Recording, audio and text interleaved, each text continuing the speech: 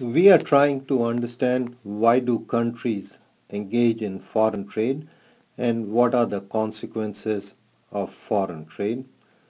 And in the previous lecture video, what we did is we looked at a very simple example of foreign trade where we examined one market, and that is all. In this lecture video, what we'll do is we'll examine a market for two products at a time in a given country, or what we are moving into is basic trade model from general equilibrium analysis perspective. Let us quickly examine the basic question, and that is, why do countries engage in foreign trade, or why do countries export and import?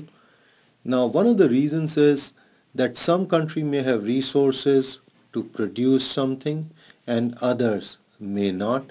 For example, if you're looking at crude oil, some countries have the resources of crude oil, whereas others countries may not. In such a case, it's very easy to explain foreign trade, and that is, if you own that particular resource, you are going to export it, and countries which do not have that resource are going to import it. So there the explanation is really simple, and we won't spend much time on this question.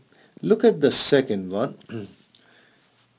We also know that there could be differences in autarky prices, and autarky simply refers to a situation of no trade. For example, some good may be produced at a higher price in one country and at a lower price in another country. Now, why do we have differences in autarky prices? That is what the theoretical trade models teach us, and that's what we'll look for as we go along. Look for explanation as to why we have differences in autarky prices. So differences in autarky prices become a basis for foreign trade, and this is what we'll look at. We'll not look at the first case because there it's very easy to explain foreign trade. We'll look at the second one, and what we'll try to understand is why do we have differences in prices for the same product across countries. Let us quickly go through the basic rules that we have learned when we worked our way through assumptions that we need in order to understand foreign trade. Now, in this particular lecture video and subsequent lecture videos, what we are looking at a country producing more than one good, or we'll be looking at two goods at the same time. And we know the first thing is that economic decisions are based on relative rather than absolute prices. Why is this? You can always refer to the relevant lecture video on this one. Another thing we know is the following. When you look at the behavior of consumers, consumers will buy more when relative price is lower, and they will buy less when relative price is higher. And this has to be compared to the producer's behavior or the business's behavior. Producers sell more when they receive a higher relative price, and they will sell less when they receive a lower relative price. So this is how economic agents behave. And when we have no foreign trade, an economy produces all that it can consume. When we have foreign trade, there is a mismatch between domestic production and consumption. And when we have a mismatch between domestic production and consumption, that allows us to have foreign trade. For example, if you produce more of, say, clothing relative to what people buy in your country, in such a case you are likely to export that product. And if consumption is greater than production, say for shoes, then you are likely to import shoes. The last thing you should remember as far as these basic rules go, the general basic rules, is what we are looking at is a price adjustment model, and that simply means that whenever we have any problem in the markets, whether they are domestic or international, As long as we have some kind of a disequilibrium in the market, either demand is greater than supply or demand is less than supply, in such a case, relative prices will automatically adjust, and they will go on adjusting till the markets are cleared, whether domestically or internationally, or in other words, we have attained equilibrium. So price in a way becomes the adjustment mechanism whenever we have disequilibrium in the marketplace. Now let me explain foreign trade when we are looking at two goods, clothing and food, between India and the US. Or here we consider relative prices. Why? Because we are looking at more than one good, two goods. And let us assume that PC by PF in the US in autarky is lower than PC by PF in India in autarky. Or in other words, relative price of clothing in the US in autarky is lower than relative price of clothing in India in autarky. This statement also means that relatively speaking, the price of food in the US in autarky must be greater than relative price of food in India in autarky. So both these statements are correct. Now, so there is a difference between pre-trade or autarky prices between the US and India. Clothing is relatively cheaper in the US and food is relatively cheaper in India. Now given this, suppose we find a world price such that this lies between these two extreme relative prices. That is, this world price lies between relative price of clothing in the US in autarky and relative price of clothing in India in autarky. So this becomes a ground for foreign trade, and let us assume that both countries accept the world prices and these two lie between those two extreme points. Now in the US, what will happen is the world price of clothing in the world market is higher than what it was in the US in autarky. And when relative price of clothing increases from the US perspective, what will happen is producers of clothing will produce more.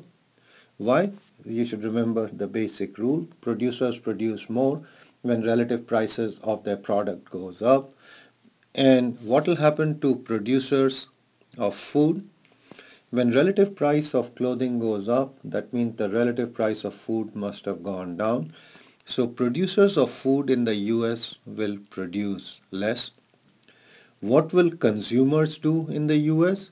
When relative price of clothing becomes higher due to international trade, consumers of clothing in the US will buy less, and consumers of food, because relative price of food has fallen, will buy more.